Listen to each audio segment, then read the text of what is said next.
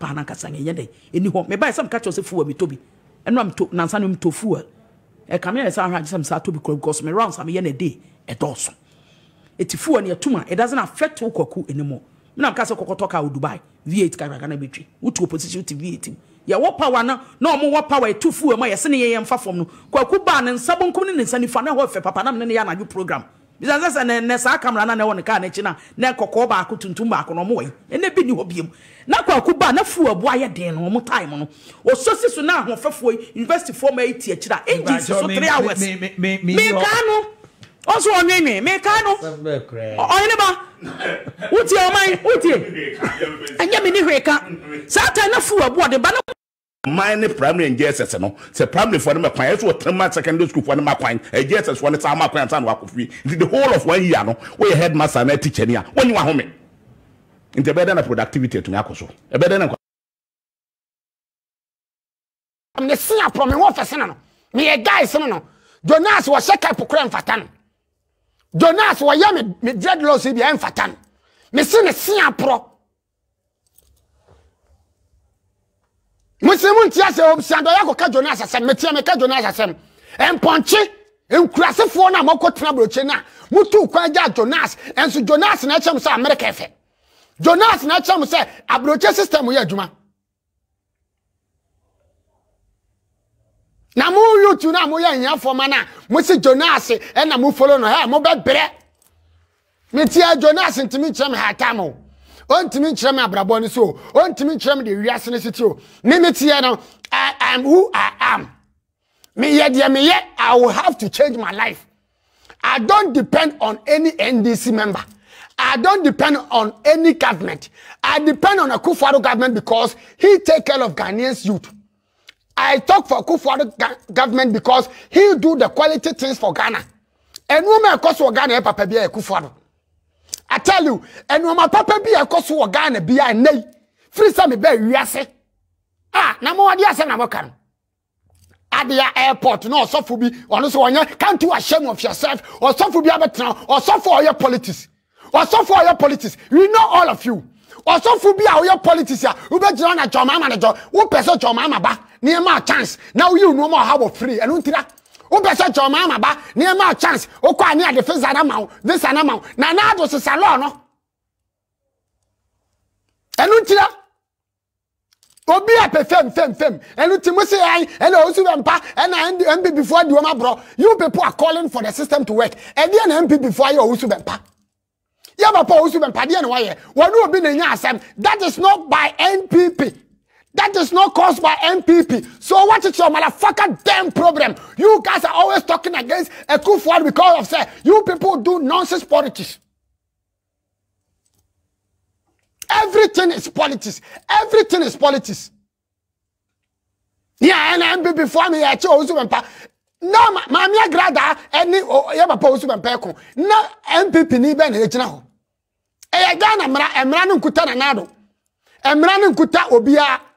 Yenim se NDC na mo de okokunu ni okokunu ni abayu enu nti obi apa NDC enu de MPP for no mo nya de MPP for mo nya de o wudi boni ada bia mo kwa na de Ghana mara yadwuma o mo kwa na de Ghana mara e fight ma Ghana for o mo kwa na de Ghana ska e hwe Ghana for ni edi o matem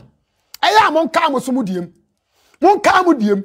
enu nti na nkofobia ni eden age NDC ya bosoro ba de amu bi no wo bia ba wu daba kope and stay we will talk as a Ghanaian ye be ka sasa Ghana for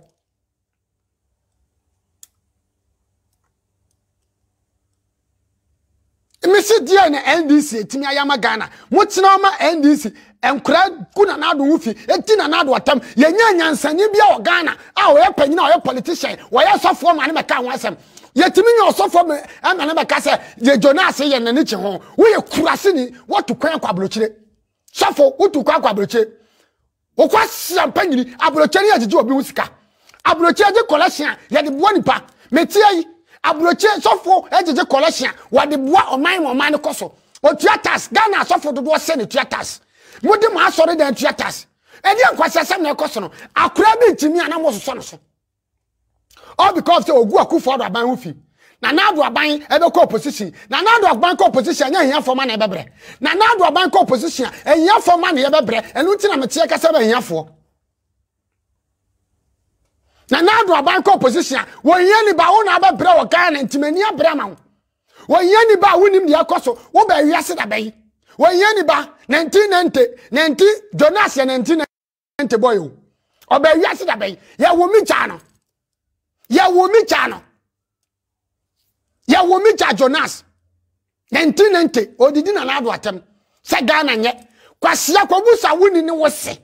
ese ye de na Ghana nkoso mo share video ma me na me more viewers ma me urutu wifo mo share video ma me oh me bla wonti na me ba life yo enkomo bia na woni mi di eto asomu se nti kan basa oba life na nka meja kasa na nka wo kasa but I think I don't get you and I say abante bi Jonas wono na Ghana for hilo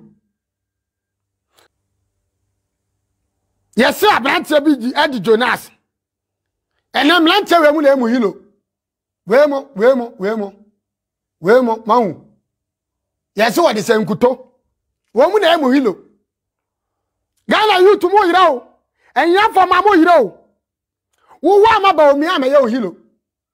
ba omi ama ye ohilo na sa boys we mu na ye ohilo di aga na youth mo yira wate sa chimi fuoi emu amai emponchi enya for ti sami ameti amai enya for bi ti sami omu na ye ohilo omu na ajiga na esi wo freedom fighters omu na ajiga na esi wo me say enuoma boni bi akoso Ghana it was caused by NDC fuoi mo beta me kura me ka me so me free makoma me say Ghana ni ba aka kire me say enuoma boni bi akoso bia Ghana hoho begum NDC Ghana ewudisa mo koso NDC Ghana moto krono koso NDC okada jo mama Ghana krono koso NDC Ghana yankidna pomu na mo kan ye NDC Ghana yankunkum ni pa NDC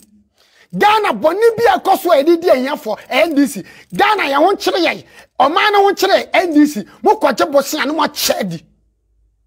Akufo-Addo be president na Ghana ewo hepic na Ghana wo hepic and Akufo-Addo coronavirus time Ghana ni hepic and so mo se Ghana wo kire wom adai non kan kire all because so one 10 year NDC buy e benya bia and na bloggers say social media nyina ese NDC ba power ye benya bia di tuo mu nyina di NDC achi bloggers ni nyina di NDC achi wo machi because say NDC ba menya say mama ngaga be kan bi say NPP for ye kasama mu fi ye mama ngaga wudi mama ni yes me di NPP achi do you know how I suffer for Akufo-Addo to become president Mama ngaga and so mama ngaga to me your life say NDC for there o kasa ya ye be fiu o kasa ya na na bobia fraw MPP for na bo fon there wo mu no grassroots wo nko an no mo hwo grassroots wo enko ahiafo ma no o ya ye free education ma mo o yan ni ba ko school o ya ye say o yan ni ba ko je aduane di o school o yan ni ba free healthcare o yan ni ba eno na MPP for timi yo NDC for ba ni aye project bako the whole Ghana yes school 26 as a 20 something yenti bi da eno o ma ya de meanwhile o mo ko che bo sia nya o musika Ghana sika eno o musi nso